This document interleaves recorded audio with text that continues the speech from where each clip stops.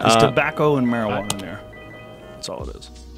Ick investing is a method for finding industries that elicit an ick reaction. This is probably the simplest investment strategy out there. How it works is if a company's name or industry causes people to become uncomfortable and wince when hearing it, well, then there's a higher chance the company's cash flows are undervalued.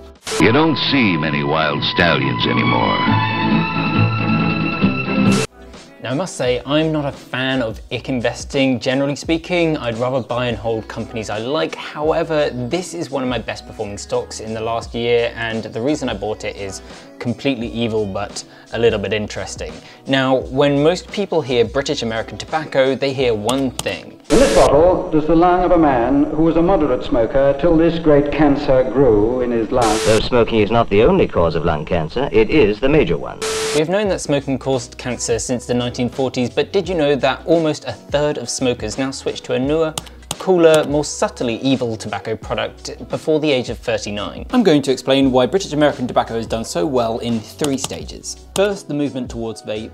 Second, the extraordinary regulation and advertising loopholes for vape products. And finally, the strange economics of the tobacco industry. Since the year I was born in 1995, taxes have increased and the number of smokers have reduced, and yet profits have gone up. How is this possible? And if this is true, then why does the new tobacco shop on my high street have the slogan, "Quit smoking, start vaping"? Okay, let's get into it. Leading up and during the pandemic, vaping has taken the world by storm. Vaping is sold as an alternative to move people off smoking. However, people are accusing vaping manufacturers of targeting non-smoking children. Now, tobacco companies do deny this, but if you are at all familiar with the history behind tobacco companies, that's hardly surprising, and it might be a little hard to trust them. Tobacco manufacturers are currently offering scholarships from £250 to £5,000 to students who write studies on whether vaping minimises smoking's negative effects. And while vaping is banned for children under 18, this scholarship is targeted at children of all ages. While cigarette manufacturers are saying they are selling a way to quit smoking, what they are actually doing is trying to move everyone to vaping. But how have they actually done this? Time out for many men of medicine usually means just long enough to enjoy a cigarette. And because they know what a pleasure it is to smoke a mild, good-tasting cigarette, they're particular about the brand they choose.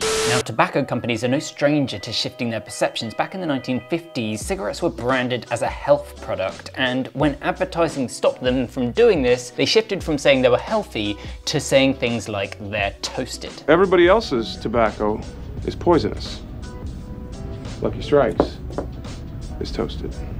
Now, you may have been aware of vaping for a while. It's been around for over a decade. However, you might not be aware that in June 2021, Vuse, British American Tobacco's vape brand, was up 52% in revenue. This enormous spike was likely brought on by people working from home, feeling bored and using vape products as a way of passing their time, but it could also be because vaping is very addictive. Tobacco on its own would not be one of the leading causes of cancer if it wasn't for one ingredient, nicotine, the buzz of which is why people go from having 1 a day to a pack a day.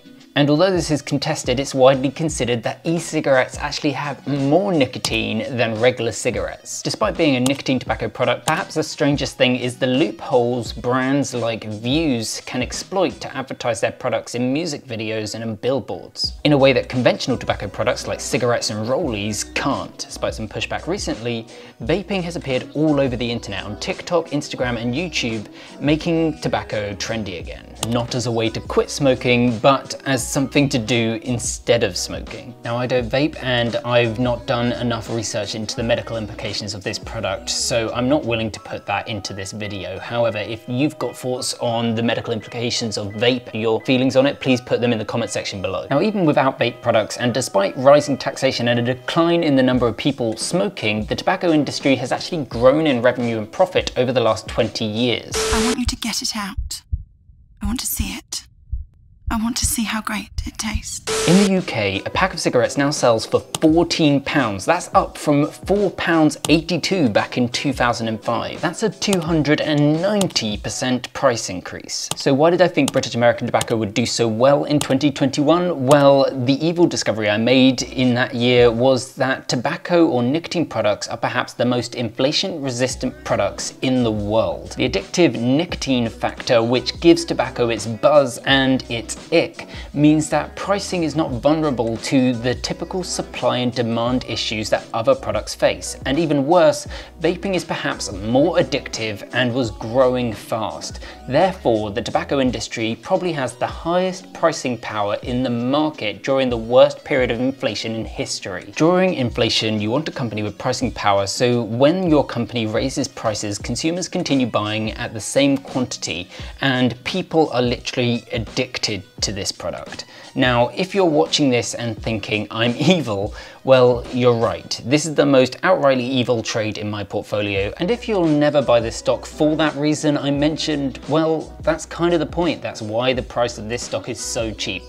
I would never ever suggest a non-smoker buying a British American Tobacco product unless you are thinking about buying their shares, in which case I can tell you that their consumer will accept steep increases in price, they have a solid 8% annual dividend, and are consistently growing free cash flow thanks to a new product release that is actively aimed at non-smokers. Now, if you're watching this and you are a smoker or you're thinking about vaping, perhaps you should take the money that you were going to spend on vaping and instead put that into shares of British American Tobacco. But hey, I'm not your mum. Daddy? Yeah, honey. It's up to you what you do with your own money, and if you do decide to buy British American Tobacco products, well, you'll be making me richer. Okay, with that guys, I have nothing left to say, but I will leave you with a message from Terry H, an ex-smoker. Thanks very much for watching. I'm Mary, and I used to be a smoker.